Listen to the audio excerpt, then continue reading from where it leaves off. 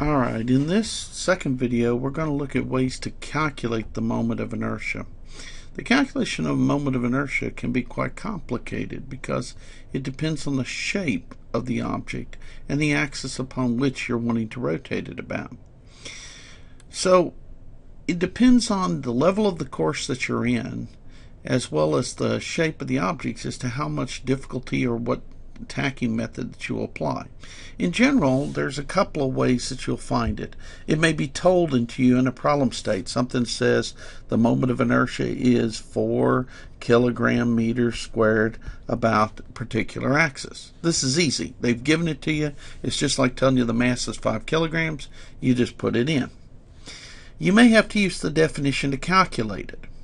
If you only have a few particles, then the sum is not too difficult. If it's a continuous object, for instance, maybe it's a cylinder like this, then there's a whole bunch of little particles, and you can't do this with just algebra. If you have calculus and the system is of a particular density and shape, you can do it, and you may be required to in the calculus-based course. But in general, the ones that are this, especially for non-calculus course, are limited to some sort of problem where you've got a few particles like we had in the first video, and you use it to calculate with the definition. For shapes that are uniform, that you're looking at an axis through their center of mass, then there's often tables, and you can look up the moment of inertia from the table. There is a table or figure 8-21 on page 208 of Gene Colley's book. It has some standard well-known shapes, and you can look it up. In particular, there are certain ones that I would expect a student to know on a test. I would expect them to know the cylinder, and the reason for that is the cylinder is also the pulley, and we do a lot of pulley problems, so I expect them to know the formula for that one. I would expect them to know a hoop. I would expect them to know a rod or bar, and I would expect them to know a sphere, solid sphere. That's it. Anything more than that? No, that's too much. I primarily would test the pulley, and I'll test a hoop. But occasionally you see spheres or rods because there's a lot of bars. So you know these four, and you're good on a test. If it's more than that, I'll give you a table, and you can look it up. Now, the table only works for the center of mass axis in general. And sometimes you're rotating things about something other than the center of mass. So instead of having a cylinder and rotating it through an axis like this, which you might be able to find on a table, what if the person took the cylinder and they connected the axis like this and they want to rotate it? Well, that does happen. And what you can do is use what's called the parallel axis theorem to get from the table to another axis by just doing simple algebra. And last but not least, you might solve Newton's second equation. We're going to find out later on that these torques is equal to I alpha. So if I can find the torques and I can find alpha, I might be able to solve for I that way. Usually, however, the goal is to solve for alpha. So we're going to need to know I, and that means we're going to need to either find it by A, by B, by C, or by D, so that we can solve Newton's second law. So, more complicated than mass, just like torque is more complicated than force. Let's take a look at some examples using these techniques. First one is just 3 balls, and I'm given a set of masses here. So this one I'm told actually is 1 kilogram. I'm told that this mass here is 6 kilograms, and I'm told that this mass is 4 kilograms, and I'm asked to calculate the moment of inertia through an axis to the origin right here. So IO will equal the mass of the first times the distance from the origin to that first ball, plus the mass of the second one times the distance from the origin to the second ball, plus the mass of the third times the distance to the third ball. The first one is 1 kilogram mass. Its distance, however, is 0 meters. It is sitting at the origin. So it creates no effective moment of inertia. It's as if the mass doesn't exist. On the second ball, I have 6 kilograms. And here you find out something that's rather useful to remember. And that is, the distance we're talking about is this distance here. It is the hypotenuse of this triangle. And you're not wanting this length, you're wanting the square of that length. So there's no need to be doing square roots or anything with your calculator. What you need is the square of the x-coordinate plus the square of the y-coordinate, because the Pythagorean theorem says the square of the hypotenuse is equal to the sum of the squares of the other sides. So this distance is 2. So 2 meters, and I square that. And then this distance is 1 meter, and I square that. And I don't take any square roots. Let me go back and change my pen color.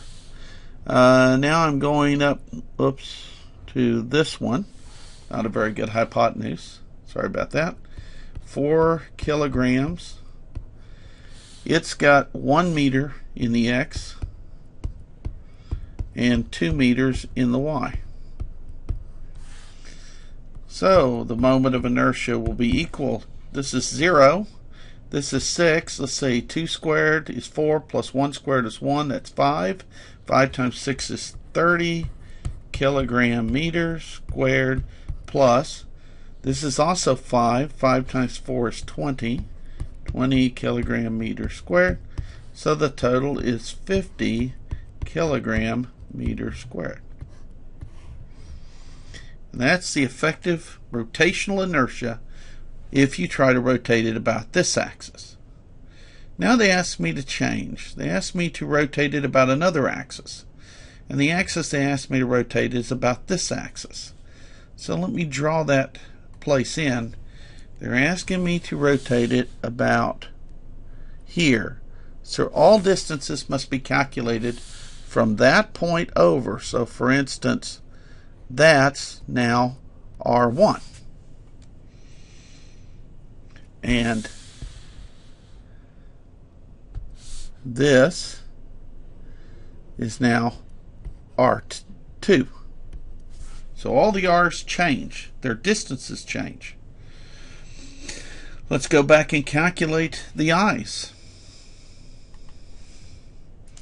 I'll call this I, and it's going to equal 1 kilogram. But now the distance is 2 meters here squared. And then I've got another mass, which is 6 kilograms. But its distance, let me pull that down.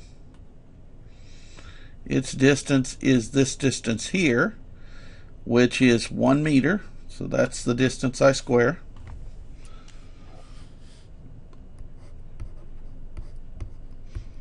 And then I have 4 kilograms. And when I calculate this distance squared, I'm talking about coming from here, not a very good drawing, but up to there. Tell you what, let me undo that and take advantage of a right there. There we go. So this thing's got a 1 here, and then over here it's got a 2. So it's another one of these 1 meter squared plus 2 meters squared gives you this thing, which is 5 meters squared. So punching that in, 1 meter squared plus 2 meters squared. So I would be equal to, I got 2 kilogram meters squared. I have 6 kilogram meters squared. And then I have, if I did that right, no, I didn't do 2 squared. This should be 4. All right. That's 6. And then I have 4 times 5. That's 20. So my I here is 30 kilogram meters squared. It is much easier to rotate about this new axis than the original axis to the origin. Now, where is the easiest axis to rotate about? The easiest axis to rotate about. Now, this is a totally separate thing. I.e., I is minimum.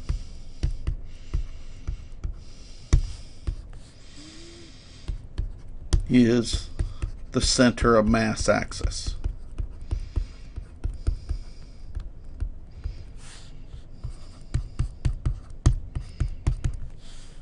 So one of the reasons it was important to cover center of mass in the previous chapter is that's the place where the moment of inertia is the minimum. Alright, I'll do another video on another thing in the next video.